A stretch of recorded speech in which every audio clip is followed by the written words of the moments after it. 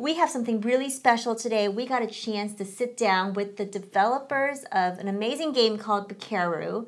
We asked them some questions, and they have some great answers that we wanted to share with you guys. And we got them to sign some posters and t-shirts, and we're going to give them away.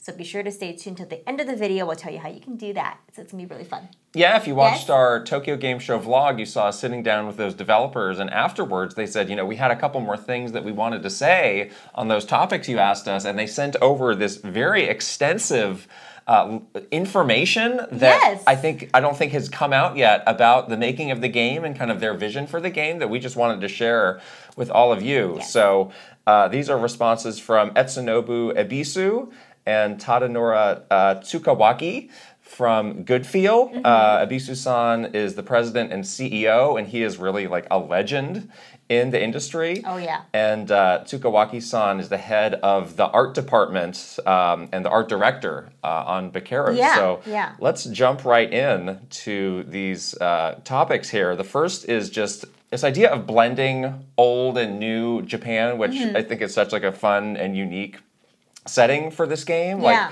how did they get to this as they were making Bakeru? So this is a response from Tsukawaki-san. The concept for the world of Bakeru is based on Japanese fairy tales and legends. When I was a child, there was a TV anime called Manga Nippon Mukashi Banashi, which aired various fairy tales as short episodes each week with a different art style every time, and I loved it. Because of that, I always thought about creating a world where various fairy tales could cross over, and in my private time, I have continuously drawn illustrations and comics with this theme. When we started working on this title, I received a request from Ebisu-san to set it in Japan, and I thought the idea would be a great fit for the project, so I made the concept for the world.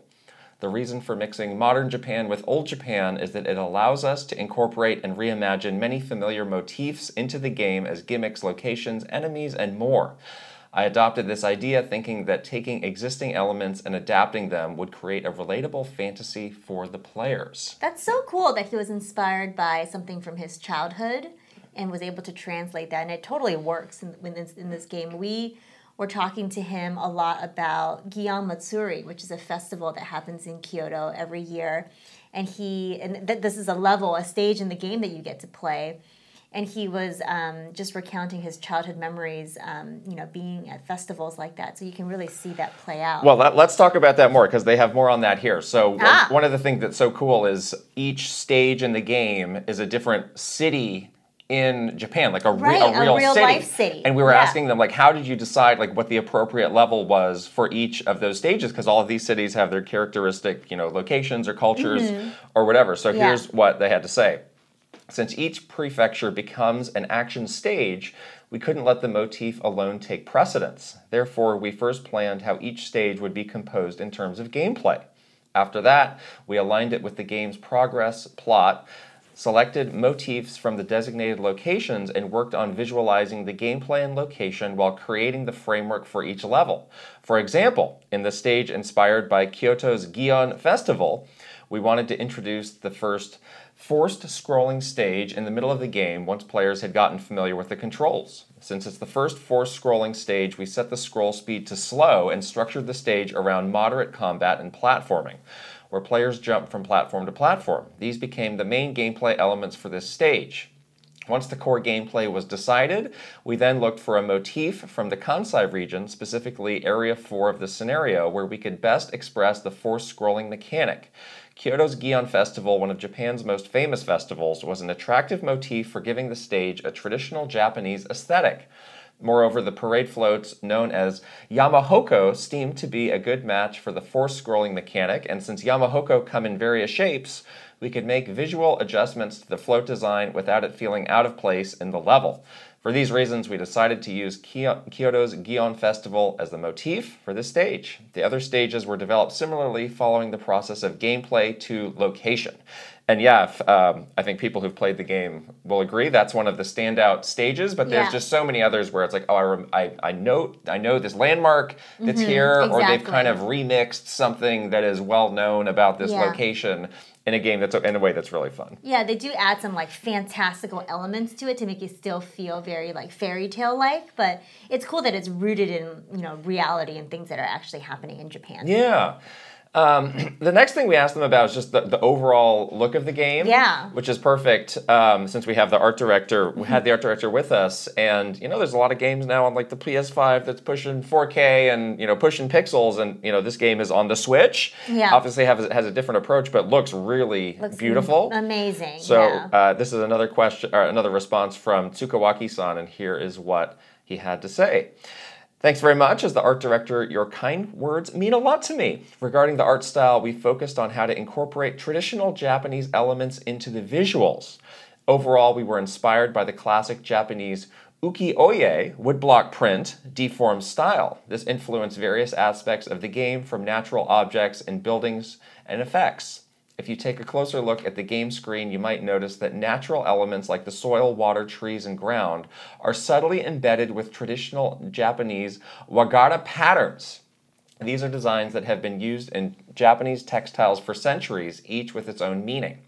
We aim to create a landscape composed of these details to evoke a traditional Japanese feel. At the same time, we paid attention to making the color scheme of the overall screen vibrant without hindering gameplay. For the characters, instead of going for a cool look, we designed them to have a more comical feel. As I always do in action games, I paid close attention to ensuring that each character's accessories, details, and design were functional and supported their role and movement requirements within the game. This point about the little elements that are like within the water, within the soil, I totally noticed that. I did too. And it really adds a lot. It does. It definitely gives you that like traditional feel and almost more of like a storybook feel as well, adding those kind of patterns into nature. And it gives the game such like a cool aesthetic. And I also love how he says, like, even though they paid a lot of attention to the art style and things like that, they made it feel like functional to the characters. You really notice that, like in the gameplay elements of like the characters, you know that every, you know, accessory they have, everything that they're holding, like it has some sort of gameplay element to it as well. So that's pretty cool that he thought about it from so many different perspectives. Yeah. All right, our last question is of interest to a lot of people. Oh, yeah. One of the collectibles as you go through each stage are these cute little guys who will tell you trivia. Yeah.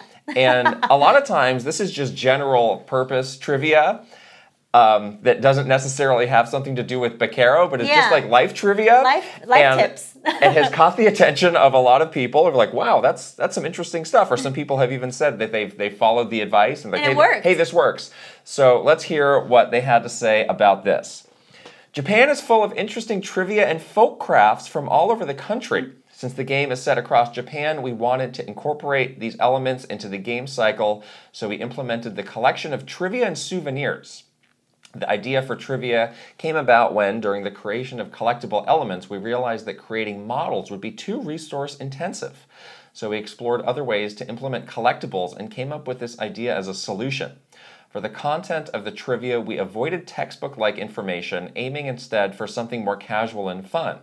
The ideal trivia was knowledge that isn't necessary to know, but would make you go, oh really, when you learn it. The whole team contributed ideas for the content. Since we all come from different regions, we asked everyone to provide trivia from their hometowns, and we worked together to complete it. We're pleasantly surprised by the positive reception, especially from overseas players who said, it's fun to learn about Japan. It makes us very happy. That's so cool that they have a team that kind of contributed to all of this, and it's probably all stuff that like their moms told them when they're little kids. One of the points of trivia was if you have a sore throat, gargle with green tea. Somebody in our community did that, and they said, I feel much better. It works. It works. Yeah. Can't argue with that. Listen to your mom. Yes. You know, I bet this is all like, my mom told me when I was little to do X. Right. And that's how I made it into this game. But it's very charming. Yeah. And very personal. And I think that really speaks a lot to just the overall, you know, feel of the game and this team overall. So yeah, I just love it. Absolutely. So great. Okay. So thanks to Ebisu-san and Tsukawaki-san for answering these questions. They did also just announce, breaking news, that they're releasing a physical version of Bakeru. So if you are somebody who likes to prioritize physical, that will be coming soon. You should get it. All right, now the details of this very cool giveaway. Yes, so the giveaway, we are going to be picking 2 winners to each get 1 t-shirt and 1 poster, both the t-shirt and the poster is signed. Whoa. So it's super cool. And of course, the art style for this game is absolutely amazing. And they custom made the poster for this giveaway. Yes. So one of a kind. So to enter, you have to be subscribed to us on Patreon. We are patreon.com/KitandKrysta. And for this giveaway, if you would like to sign up even at the free tier, yes, that is totally fine. Exactly. We have a free tier. We have many other tiers, but any tier is okay as part of this giveaway. And we would love for you to send us a cool screenshot from your Bakeru game. There is a demo out for this game, so you can send us a screenshot from the demo if you like. But we just love to see, what you think is cool or interesting as you've been playing through Bakeru. There's certainly tons of beautiful vistas and sceneries to choose from, so send us one that you love, and we'll pick 2 winners. It's going to be great. We will. Yes. Awesome. Right.